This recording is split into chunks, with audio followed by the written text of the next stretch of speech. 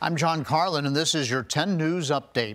The FBI has found no reason to investigate the death of Israel Jackson. Authorities say the Roanoke Police Department sent the case to the agency for review.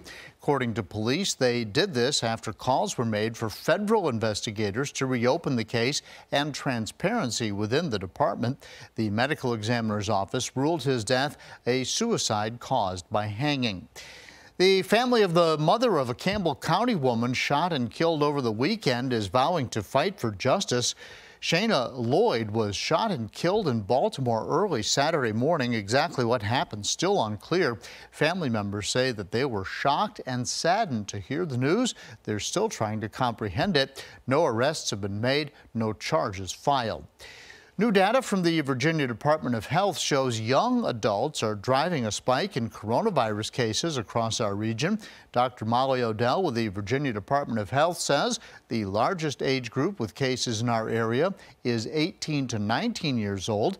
Odell says there have been more hospitalizations this week than there have been since the first COVID-19 case in our area.